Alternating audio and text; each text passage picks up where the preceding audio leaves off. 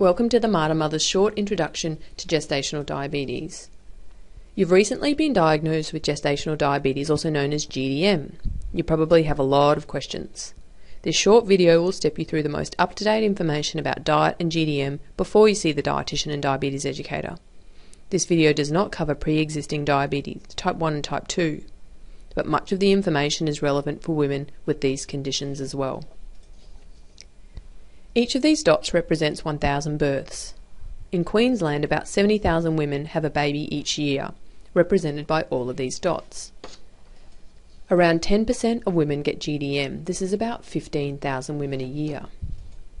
1/3 to 1/2 of the 15,000 women each year will go on to develop permanent or type 2 diabetes within 5 to 10 years of their pregnancy. This risk is greatly reduced through following a healthy diet and lifestyle during and after pregnancy. Risk is further reduced if you're able to breastfeed for at least 9 months. We will provide you support in achieving all of these lifestyle behaviours. This information that we cover today is also covered in your Healthy Eating for Gestational Diabetes booklet that you will receive at today's clinic visit. What is gestational diabetes?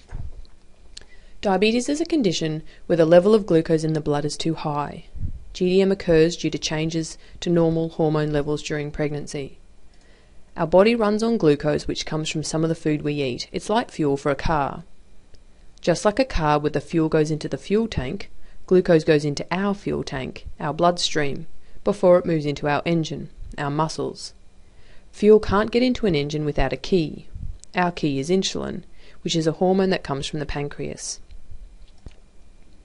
With GDM, it's like some of our keys are bent. Our insulin doesn't work as well to move our fuel from our bloodstream into our muscles. This means glucose builds up to abnormally high levels in our bloodstream.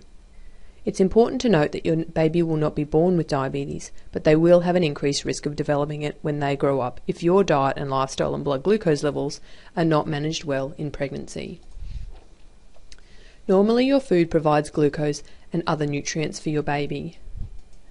Glucose and nutrients cross your placenta into the baby's bloodstream. Your baby will receive a normal amount of glucose if your blood glucose levels are normal, and will receive high amounts of glucose if your glucose levels are high. High amounts of glucose can change your baby's growth and development and may cause some negative outcomes during delivery and later in life. This may result in the baby needing some monitoring after birth, either in the postnatal ward or in some cases a special care nursery. Our clinic will teach you how to monitor and manage the amount of glucose in your bloodstream to help keep it at normal levels. You'll be given target levels to help minimise complications for you and baby. While some women may need medication, many can manage their GDM by modifying their lifestyles through exercise and healthy eating. The good news is, with good management of GDM, risks of complications are significantly reduced. Question time. On a piece of paper in front of you, write down the answer to these questions. Why is it important to manage my GDM? Is it A, to reduce my risk of developing type 2 diabetes? B, to reduce my baby's risk of developing type 2 diabetes? C, to reduce the risk of my baby growing too big? Or D, all of the above? So write down the answer that you think is correct, and we'll discuss your responses at the end of this presentation. What do I have to eat with GDM? You may have heard the words carbohydrate, fat, and protein. These are the main parts of our food, found in various amounts and combinations, as shown on this plate, the Australian Guide to Healthy Eating. When a woman is diagnosed with GDM, the focus is on the balance between the proportion of carbohydrate, protein, and fats. This is to ensure that you manage the amount of glucose going into your blood, but also get the right vitamins and minerals for a healthy pregnancy. Let's have a look at this in more detail. Know your carbohydrate foods. Carbohydrate is the main nutrient that affects the level of glucose that goes into our bloodstream, so it is important to know a little more about it. Carbohydrate is found in many of our foods, especially breads and cereals, and foods made from grains, such as wheat, semolina, barley, rice and pasta, vegetables such as potato, sweet potato, corn and legumes and lentils, fruit, and dairy foods like milk, yogurt and custard, though not cheese. Sugar is a carbohydrate, therefore foods and drinks such as cakes, biscuits, lollies, chocolate and soft drink also contain carbohydrate. Obviously, some of these foods are better choices than other ones.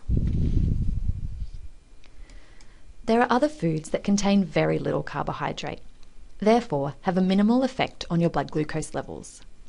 These include passion fruit and berries, plain meats, chicken, fish, eggs, cheese and nuts, fats and oils, and all salad and other vegetables, except for potato, sweet potato, corn and legumes. GDM diet essentials. Carbohydrates are in many foods. Include carbohydrate in each meal and snack. Aim to eat every 2.5 to 3 hours. Aim to eat similar amounts of carbohydrate across meals. A good way to measure carbohydrates is to think of them as exchanges that you mix and match over meals. This might look like cereal or toast for breakfast, a sandwich and piece of fruit for lunch, and some potato, pasta or rice at your evening meal. A small carbohydrate-containing snack between your meals, such as a piece of fruit or a small tub of yogurt, is also okay. Some women think that it is best to cut out most or all carbohydrate from their diet to control their blood glucose levels. This is not recommended, as by doing so, it can have adverse effects for your baby, such as poor growth, and influence their health later in life.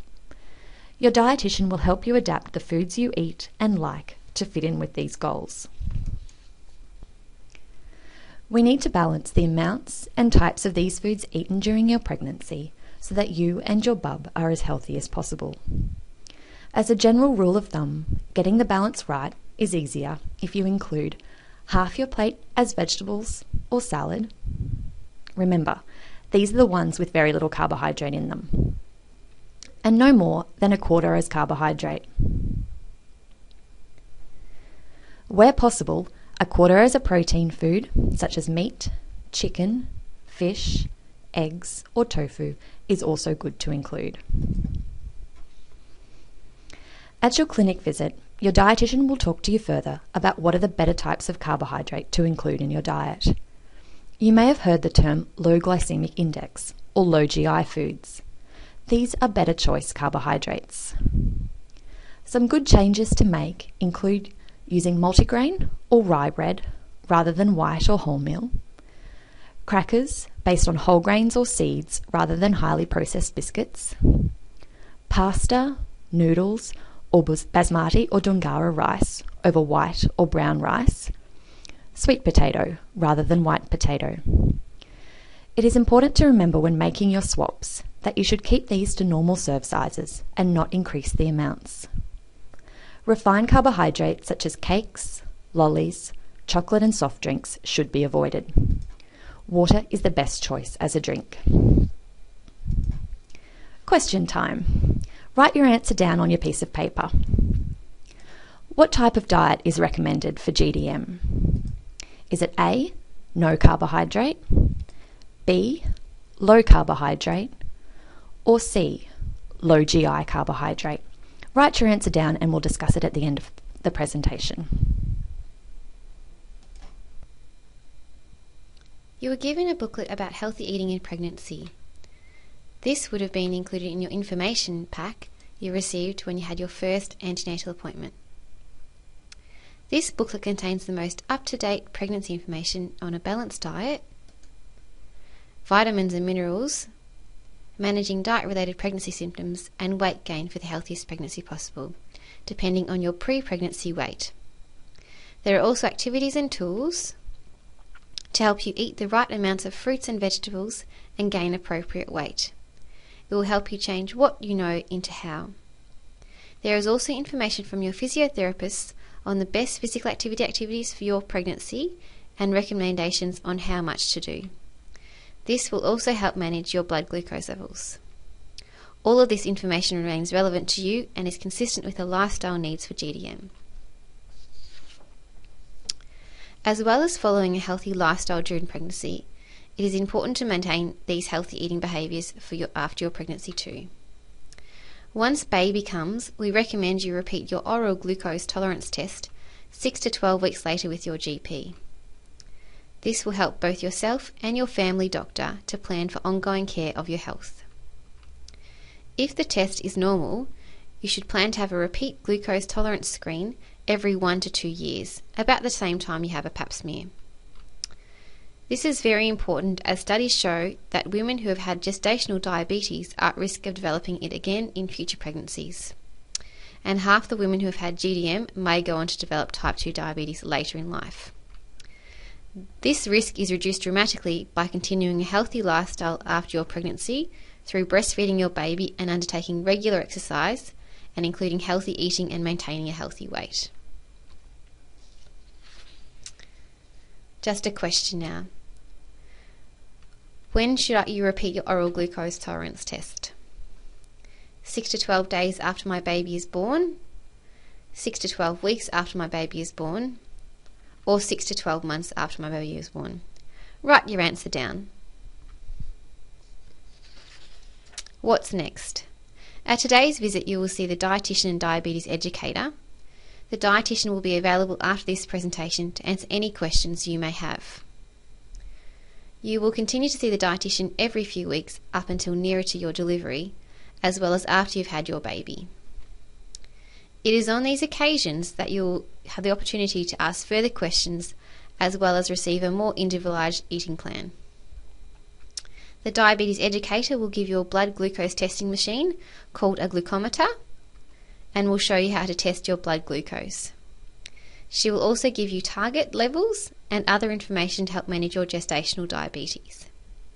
You'll also receive a new schedule of visits outlining when you will see the doctors, the diabetes educator and the dietitian. We look forward to seeing you at your next clinic visit to work with you to tailor your diet and exercise to help you have the healthiest pregnancy possible. The quiz answers now. Why is it important to manage my GDM? D, all of the above. What type of diet is recommended for GDM? C, a low GI carbohydrate diet. And when should I repeat my oral glucose tolerance test? B, 6 to 12 weeks after my baby is born. Thank you.